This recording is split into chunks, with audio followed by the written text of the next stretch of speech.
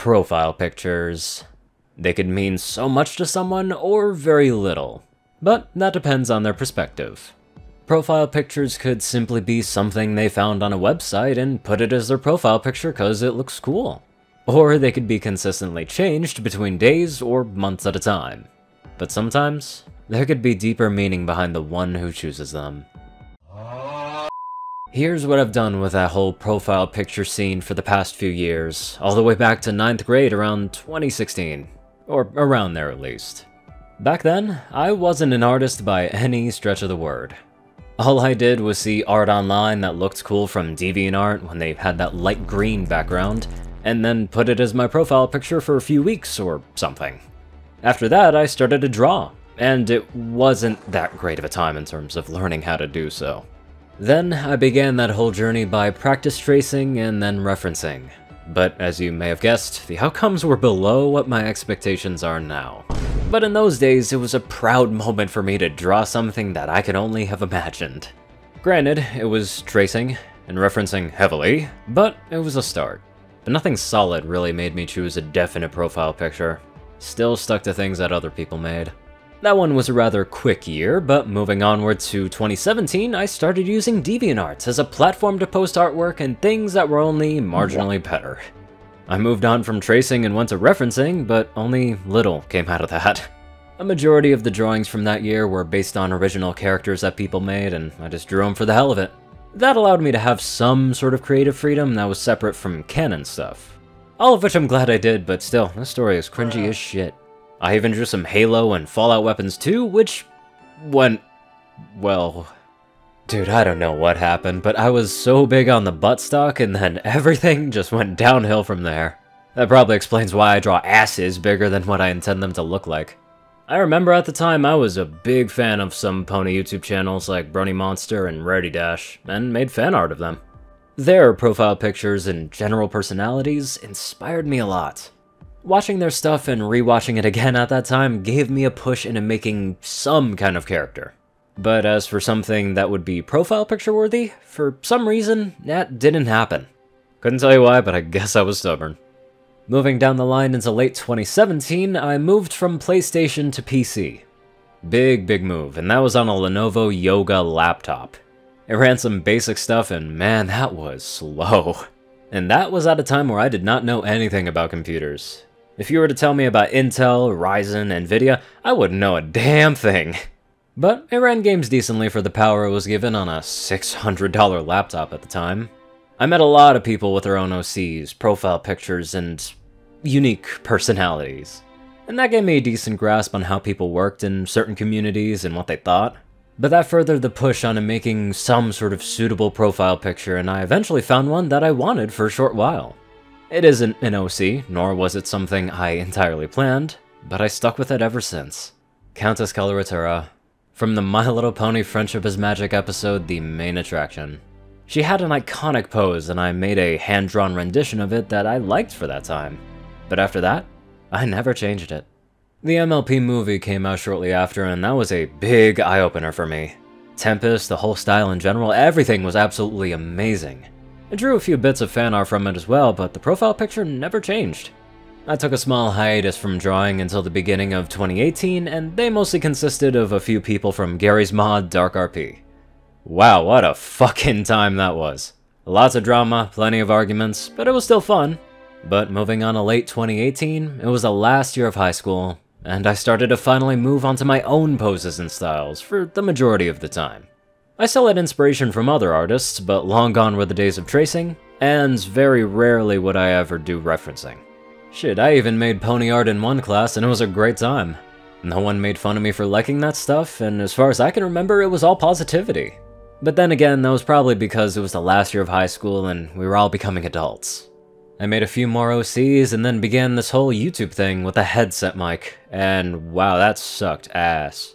Some time passed and I wanted to make a banner for the channel to make it more official, and eventually drew one of my OCs, Emanation Harvest. At the time, she was the mascot for everything, and I considered her to be the big change in a new profile picture. But that never happened either. Closest I got to that was making that ASMR channel, but that's been long gone ever since. I met a few people from the YouTube fanfic reading scene, and it was quite the ride. I drew a few more side artworks and got inspired from a few more artists like Ritter, and then the MLP movie special Rainbow Road Trip came out. That was a nice push for me to progress with a changed style, but I didn't really change that much. I made a few more Rarity Dash fan arts at the time, and then moved on to the thing that changed my perspective of the color pink.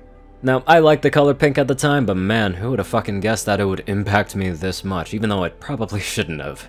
August 7th, 2019, the start of freshman year at college, I made a prototype OC that had pink hair with blue highlights, and a wild-looking style to the hair. Never even came up with a name for her, and I thought nothing of it at the time. Just an OC that I made for fun. I went on to a new style that dealt with a jawline that resembled the princess kind of look, and that was my main go-to. I kept that up until I decided to make that pink pony again and named her Materilia Harvest. I took a few breaks, mostly because of laziness, but made more art with a few more inspirations from artists like Yakov Levad and Red Jet Green. Nearing the end of the My Little Pony Friendship is Magic series, I made a new piece that included both Emanation and Materilia as a duo, to update the channel banner and overall look. And I don't even think I changed the banner up until like recently. Oh, and the cyberpunk hype was overflowing on the internet, and eventually I made Materilia with Mantis Blades, and that was a tough one. Not because it was difficult to make, but because I did feel like changing the profile picture to that at the time. But still nothing. And then the hype for My Little Pony A New Generation came up, and I've loved the styles of both Izzy and Pip. At the end of sophomore year at college in 2021, there was a cool little animation by Sean Keller, and that featured the one character we probably know well, Athena, and that was simply amazing. His style is so smooth and has a very charming look. Overall, it is very nice. Some more time passed by and junior year of college started. And then a little after that time, My Little Pony A New Generation came out, and I drew a lot of fan art because of that. And then I updated a few small details like chest fluff, stray hairs, and also transitioned hair colors from one to the other, from bottom to top, left and right, you name it. And all that thanks to Izzy Moonbow. But even through all of that, a new generation, new art style, new everything, still, nothing was profile picture changing in my eyes. Then I finally moved on to digital art in November of that same year, and that was a rough ride. Oh god, don't take that out of context. Anyways, I dealt with rough edges, me not understanding the rendering process between a JPEG and a PNG. All of that was tough for me. But that was what I needed to begin the journey of improving my art style. I eventually drew more MLPG5 artwork, and it still never gets old. Eventually, I watched an anime called Akame ga Kill and been hooked on that for weeks. Went as far as drawing quite a lot of fan art for that anime. And that gave me a good edge on what to do with shading, as well as a lot of help from other people giving me some nice criticism. But at that time, I haven't drawn anime in a while. And that paired with being new to digital art, that was a special kind of hellish effort. Seriously, I wanted to grab my non-functional drawing pen and shove it up my fucking ass. When it came to drawing anime, I had to go back to referencing, but eventually it improved a bit. But even with anime, none of that made me change my profile picture to anything else. Still the same Countess Coloratura for years. I finally drew Materilia digitally, and that was a close shot to changing it, very close, like a pube hair short. But it ended up just being a new profile picture for this, the gaming channel. But still nothing that made me change everything that had to do with Countess Coloratura as my profile picture. Got into a Jazz Hopes craze and still love her style, but nothing. However, I finally, truly got inspired by the wonderful Strafe Blitz. July 22nd, 2022, I took a deep look and analyzed how Strafe Blitz's style worked, and I fell in love with their face structure, especially the jawline. But with that deep and heavy inspiration, I made a few more G5 related artworks and found the style I like to this day. Both Strafe Blitz and Red Jet Green have that similar look to how they make their characters feel both adorable and cool at the same time. And when I kept thinking about other artists like Ember's Lament and Strafe Blitz put together, same with a couple other ones, it turned into this mashup. And then, the idea of Materilia sparked on August 19th, 2022. That day made no fucking sense as to where I got all that inspiration from, if you could even call it inspiration. And it was so jumbled that I tried to put it into coherent sentences, but all I could do was put it into a list. I played Dying Light 2's campaign after months of leaving it in the dust for about 5 months in my Steam library, and that was about 2 days ago after posting this video. I thought about Dying Light 2's music and loved it, been obsessing over it ever since. I looked at more artwork from Strafe Blitz and Red Jet Green and thought to myself, man, I really need to draw again. And then for some reason I recorded some GTA roleplay moments, ate some noodles, talked to some friends, took a nap, got frustrated, and began the drawing journey. I began drawing at around 5 or 6 PM, then watched the Shadow the Hedgehog real-time fan dub with some friends when it premiered it that day. And then after that, I continued drawing, but stumbled a lot. Like, I mean, it was a lot more than whenever I sucked dick. God damn it. I got the bodywork done rather quickly, and I was satisfied with that. But the head, for whatever reason, got me stuck more than those Step Bro Stepsis pornos. I tried again and again to make the muzzle and head shape work, but every time I kept on falling back. But that was up until I realized that I was getting discouraged because I kept imagining what the finished product would look like, rather than focusing on the here and now. I eventually pushed through the initial frustration and finished up the rough draft quicker than I thought. And then I pondered into making this really look in depth. I thought about adding clothes that don't look too cliche, but making them not too overly out of bounds. Even adding glasses for that extra bit of style. Instead of making the sweater cover her chest fluff, what if I just didn't cover that? After the rough drafts were made, I went to making the real deal outlines and took my time. And all throughout that duration, I was still listening to Dying Light 2 music, changing between inspirational to adrenaline rushing. And after all that time, I spent around maybe 5 hours, I finished up most of everything that night. But I woke up this morning and wanted to fix up some small details to make this work properly. I touched up the shading, made some sharp edges, and added in some blue highlights. And once all the layers were properly arranged, I posted them up on DeviantArt, Derpyburu, Twitter, YouTube, you name it. All 4 versions. No clothes and no glasses, only clothes, and all combined. And that's when it hit me.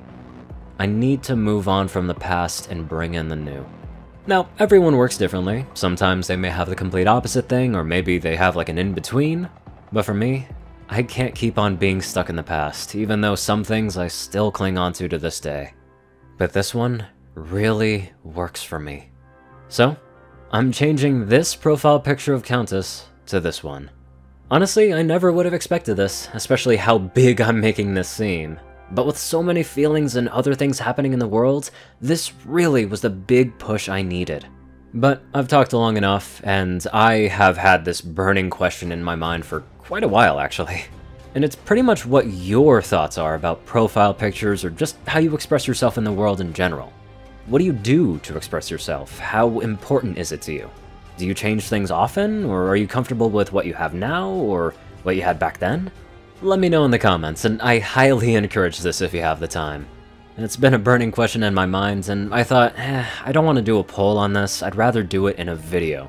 And also, side reason is because I'm being dead-ass honest. I don't know if what I've said this entire video is complete nonsense, or if I'm slightly sane and thinking that other people also share the same sentiment or something similar.